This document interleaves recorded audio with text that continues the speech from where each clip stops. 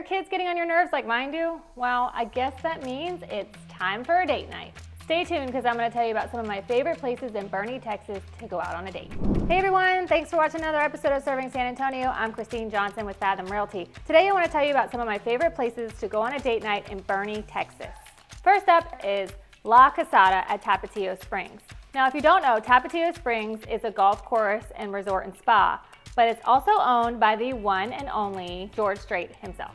I got a salad, my husband got a steak, my friend also got a salad. We actually like salads, by the way. We don't do it for certain other reasons people think. I actually really enjoy salad. The steaks can be a little bit pricey. The salads are about 15 bucks. I think you have to maybe pay a little upcharge to add meat or fish, but that's usually a typical thing in any restaurant that you go to. What I really like about the place is that they have a really beautiful outdoor seating, and you can go out and have a drink, sit by the fireplace, hang out, or if it's too hot, you can sit inside, and it's really nice inside too. Also, if you want to go for breakfast or brunch, I believe you can go there as well. I have not tried that, but I do believe I saw something that there is an option for that, so check that out as well. Number 2 on the list, Botero, or Botero. I really hate trying to pronounce things in Spanish because I really get embarrassed and I'm probably turning red just talking about it.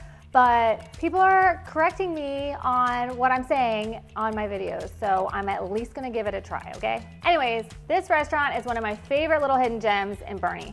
Not everyone likes getting tapas because it's little small plates, but it's actually a really fun thing to do with a group of friends.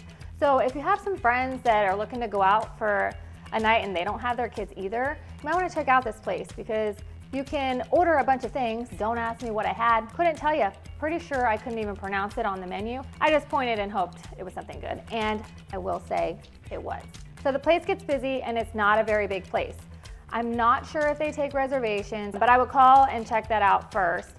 If not, get there early. But the music was really great, and it's that small that we got to interact with him. So it's always neat when you get to interact with the singers. Now, let me tell you my favorite thing about this place.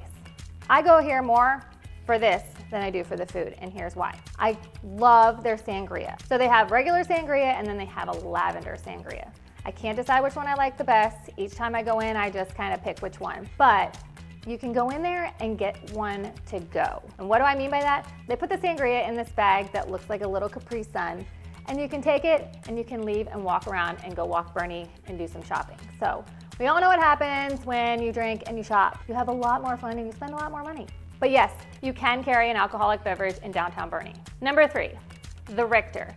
Now, the Richter is one that I just recently went to, and I actually really love the environment. You gotta walk upstairs to it. It's really cool, just the building itself. And when you walk in, to the right, they have this outdoor patio with a bar, and to the left, they have the indoor seating. Now, the menu is a little bit tricky because it has like a variety of a lot of things. So the things that we got when we went, now this was with another couple, so we didn't eat all this ourselves.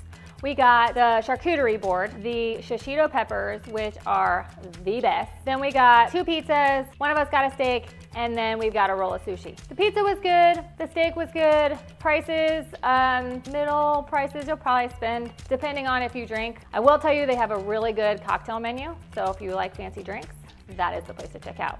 Now, I'm a laid back person, I don't like fancy, but I'll still go to fancy. So this one, number 4, is Peggy's on the Green. Peggy's on the Green, I actually really enjoy their food. I would recommend sitting in the bar area, it's more casual, but then you can also go into the dining area. They have a really good seared wild-caught salmon and cheesy potatoes. The steaks, on the other hand, they run between about $55 to $100, so steaks can be a little bit pricey, but if you like steak, just be prepared to spend a little bit more, but it'll be really good, I promise. And last, number 5, the Creek. The Creek sits on Cibolo Creek, right downtown Boerne. You can see the creek from the outside patio dining, and I highly recommend sitting out there. But full disclosure, I have not been here. The reason this is on my list is because anytime you ask somebody about date night places or where they've been lately, this one always comes up. They have beautifully displayed food.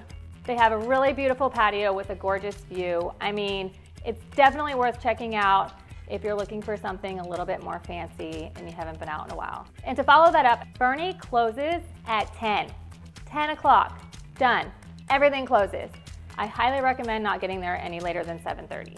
All that being said, there is one place that is open past 10 o'clock in Boerne, and that is Free Roam Brewing Company. Free Roam has great beer. It has wine. If you don't like beer, you won't be able to get any liquor there. But it's a really great atmosphere. It has outside seating, inside seating, and on the weekends they have bands. So go over, check out the live music, keep enjoying your date night, and they also have food trucks there. So if you decide you're still hungry, you can still get food there. Boerne, Texas is one of my favorite places, and I highly recommend you check it out. If you haven't been, if you have any questions, please call, text, or email me, whichever way. Send me an IM through, do they still say IM? Through Facebook, Instagram, DM, whatever they call it. Happy to help you, whatever you're looking for. I'm always around. And while you're watching this, if you wouldn't mind liking and subscribing, I'd really appreciate it. And other than that, thanks for watching another episode of Serving San Antonio. I'll see you next time.